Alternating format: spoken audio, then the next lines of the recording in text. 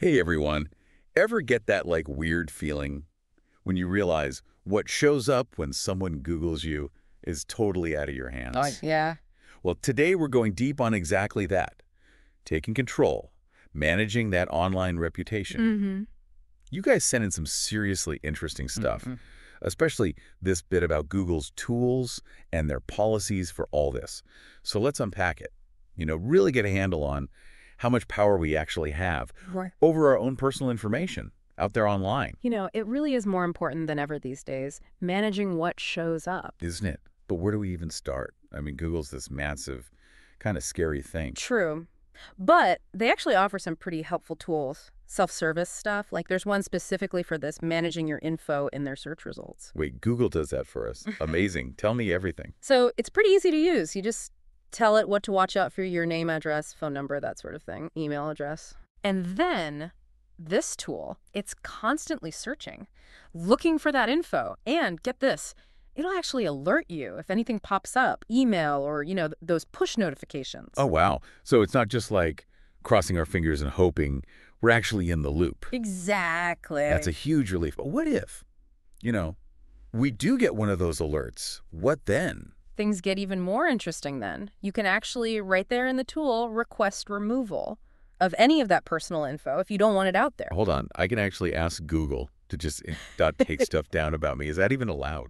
There are some rules, of course. It's really focused on the sensitive stuff, your name, address, that phone number, email. Right, right. It's not about erasing every mention of you, but keeping that truly private data, actually private. Makes sense. Yeah. So it's about keeping the really personal stuff under wraps. But what if I find, a whole website showing my signature or got a copy of my ID, and they don't have my permission?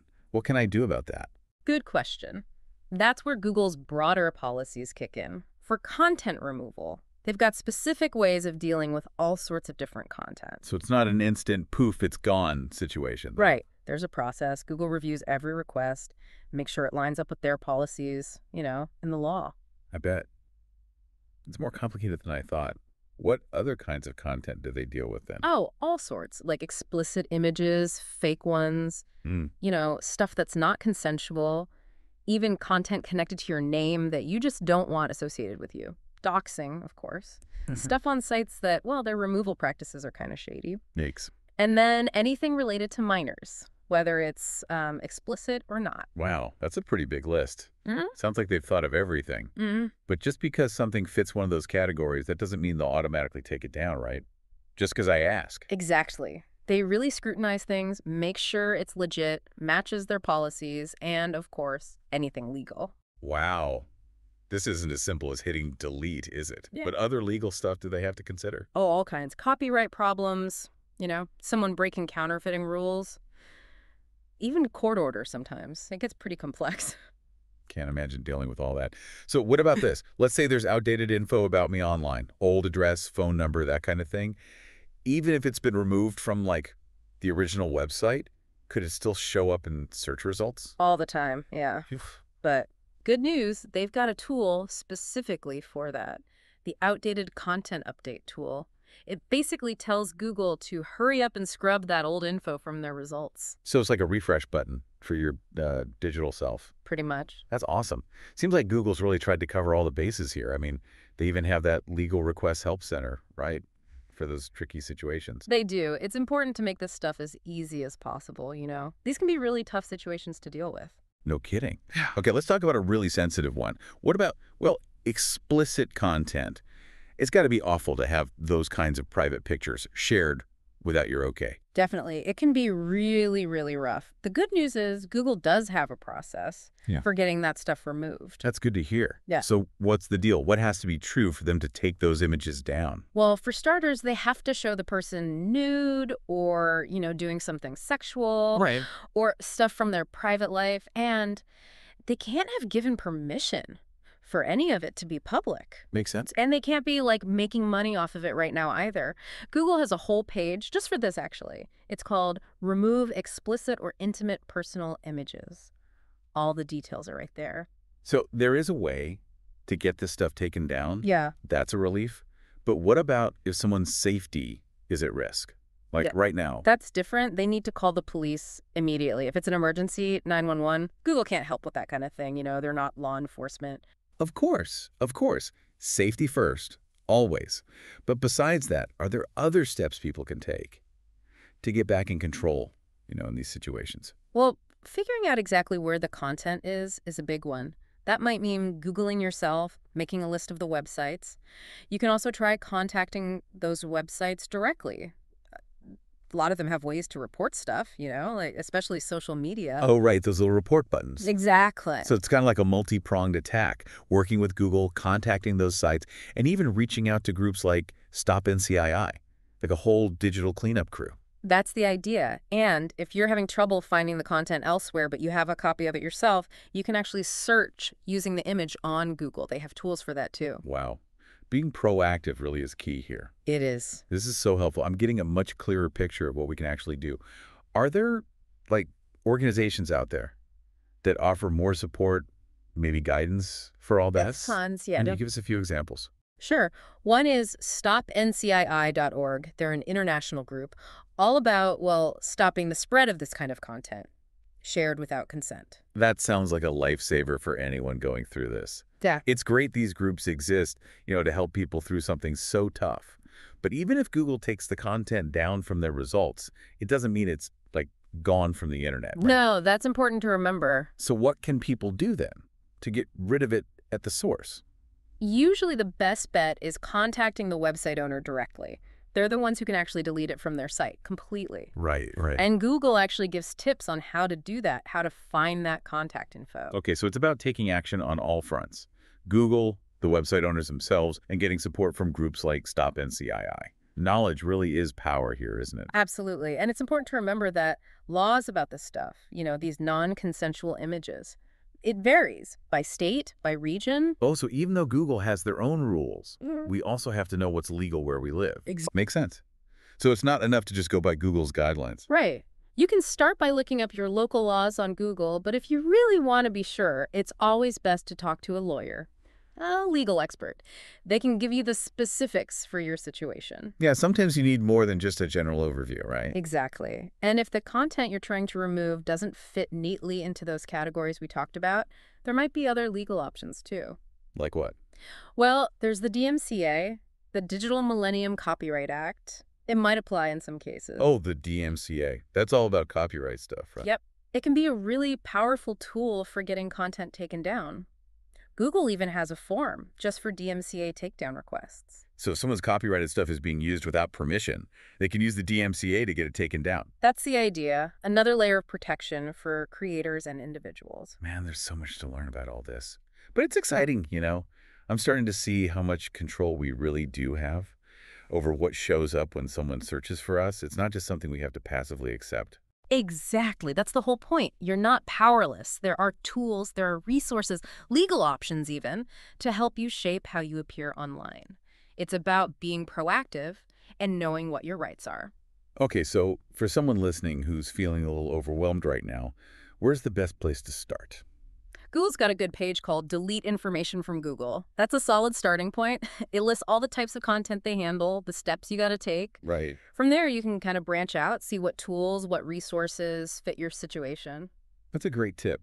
It can be a lot to take in, when you first start looking into this stuff. Having a clear starting point is huge. It is. And even if you don't need to take any action right now, just knowing this stuff exists, the tools, the resources, that's empowering in itself. Absolutely. It's about taking control, making sure what's out there reflects you and how you want to be seen. So we've covered a lot of ground already. Google's tools, all that content removal stuff, even legal options.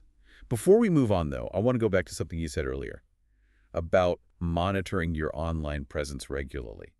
Why is that so important? Well, the internet's constantly changing, right?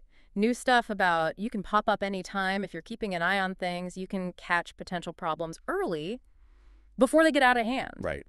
Think of it like checking your credit report. It's just a good habit to get into. Perfect analogy. It's all about being proactive. And just like those credit reports, catching things early can save you a lot of stress later on. Exactly. And with the tools we've talked about, staying on top of it is easier than ever. It's like taking control of your online destiny. You got it. And remember, this isn't a one-time thing. It's an ongoing process. The internet never sleeps, and neither should our efforts to keep things in check. So final question. What are some steps our listeners can take right now, today, to start shaping that online narrative? Good question. What info matters most to you? What do you want people to find when they search your name? Think about that. And remember, all those resources are out there for you. Google's tools, those support organizations, even legal options. It's all in your toolkit for taking control. It's amazing, really, how much power we actually have over something that can feel so huge, so overwhelming. It really is. But it doesn't have to be. And on that empowering note, we'll leave you to explore all of this.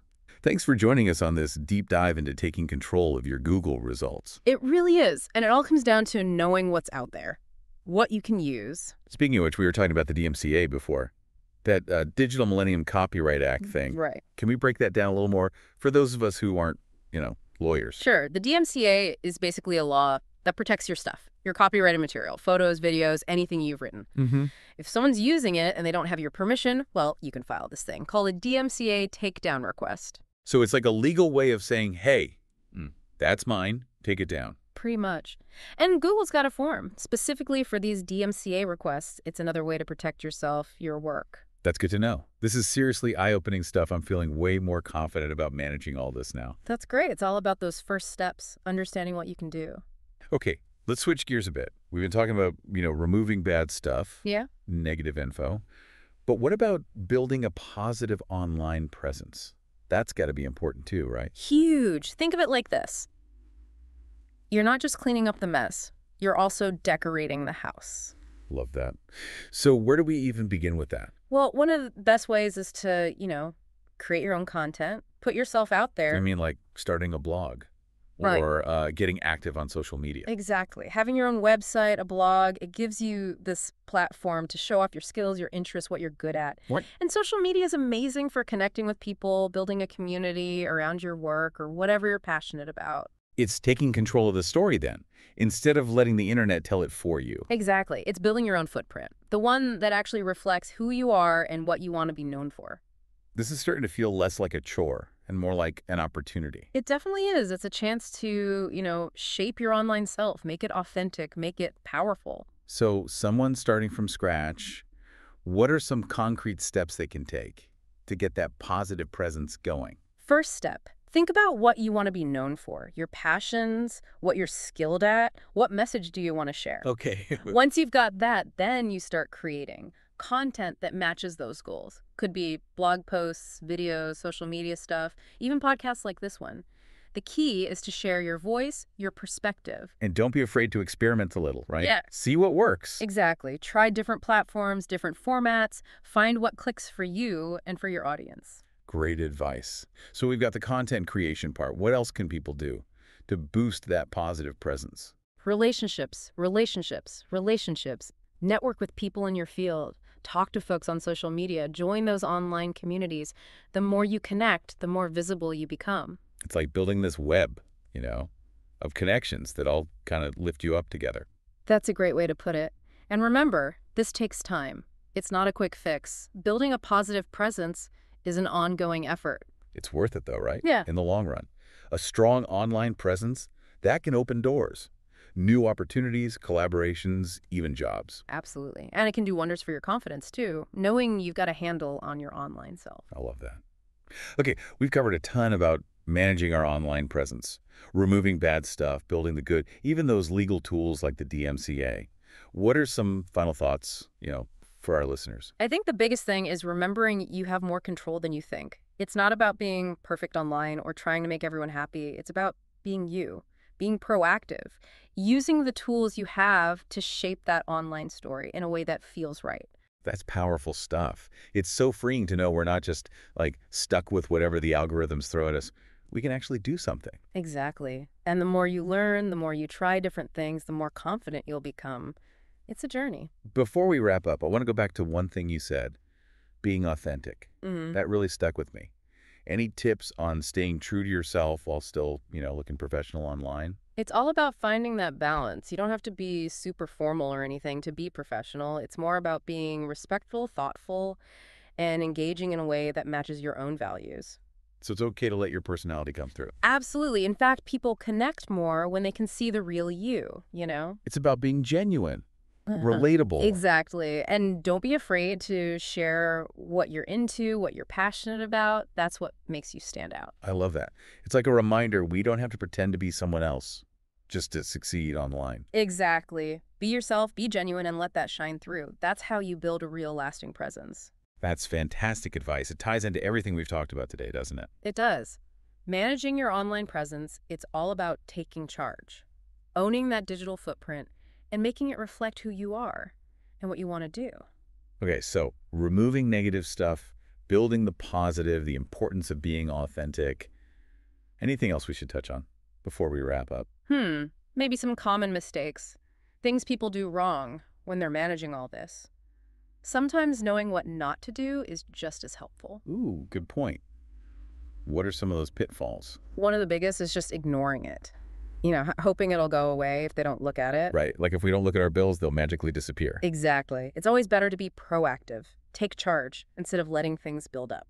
So, no burying our heads in the sand. Yeah. What else? What other mistakes do people make? Overreacting to negativity. Someone leaves a bad comment, a bad review. Wow. It's easy to get defensive, right? But getting in arguments online or trying to delete every single negative thing, it usually backfires. It's like trying to swat every fly that comes near you. You'll just wear yourself out. Exactly. Choose your battles, focus on the real issues, and address those calmly, professionally. So don't feed the trolls. Got it. What else should we avoid doing? Trying to be someone you're not. We talked about authenticity earlier, and that's key. People can spot a fake, right? Oh, yeah. Be yourself. Be genuine. Let your personality come through. So don't pretend. What else? Don't overshare. Be careful what you put online. Set those privacy settings on your social media. It's easy to forget how public everything is. Isn't it? Sometimes it feels like we're just talking to our friends, but Yeah, but once it's out there, it can be hard to take back. think before you post. All right. What's the last mistake to watch out for? This one might seem obvious, but don't paste anything illegal or inappropriate. You'd be surprised how many people get in trouble for this. It's like that old saying, if you wouldn't want your grandma to see it, don't post it online. Exactly. Always better to be safe than sorry. These are all such good tips. Avoiding these mistakes can make a huge difference in managing all this stuff effectively. Definitely. And remember, it's an ongoing process. Always learning, adapting, staying up to date with how things change online. It's like tending a digital garden. Love that. With the right tools, the right knowledge, we can all grow a pretty amazing online presence. One that shows our best selves. Okay, we've covered so much in this deep dive. Removing the negative, building the positive, authenticity, those common mistakes, even using legal stuff like the DMCA. I feel like I have a whole new understanding now of how all this works and what I can do about it. Me too. It's been a pretty insightful journey, right? Totally. But before we wrap up, one last question. What's the one piece of advice you'd give to someone who's feeling totally overwhelmed by all this? That's a good one. If I had to pick just one, start small.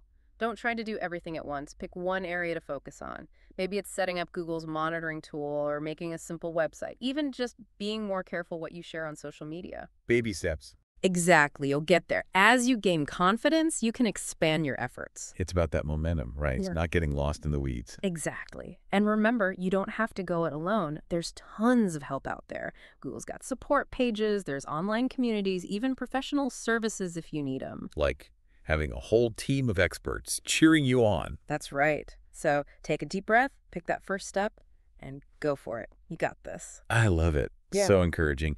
And on that note, we're going to take a quick break. When we come back, we'll wrap up this deep dive with some final thoughts and resources you can explore. And we're back. Man, we covered a lot today, from Google's tools to all that content creation stuff, even those common mistakes to watch out for. Yeah, we really packed it in. So much good info. But I think the biggest takeaway for everyone listening is this: managing your online presence. It doesn't have to be a total nightmare. It really doesn't. We've broken it down into manageable chunks, right? Yeah. Show you the resources that are out there, and most importantly, proven that you have the power to shape how you look online. Exactly. It's all about being deliberate and taking those small steps consistently and building the online presence you actually want. So before we sign off, Yeah. any last bits of wisdom? For our listener who's ready to dive in, take control of their digital life? I'd say this. Enjoy the process. Managing your online presence. It's an ongoing thing. You learn, you adapt, you get better over time, and it's not about being like perfect online. Right. It's about being the best version of you. Exactly. Be patient, celebrate your wins, and remember, you got this. I love that. It's so empowering, isn't it? It strikes me that this whole deep dive, it's been about so much more than just like Google results. It's about taking control of how we show up in the world in this whole digital age. That's a great point. It's about creating that online identity, one that reflects who you are, what you believe in, what you're trying to achieve. And that's pretty amazing. To our listener, we hope this deep dive has given you the knowledge, the confidence to take charge of your online presence. And remember, the internet's powerful. Use it wisely, use it strategically, and create the online life you deserve. Well said. And on that note, we'll wrap up this episode of The Deep Dive. Thanks for joining us.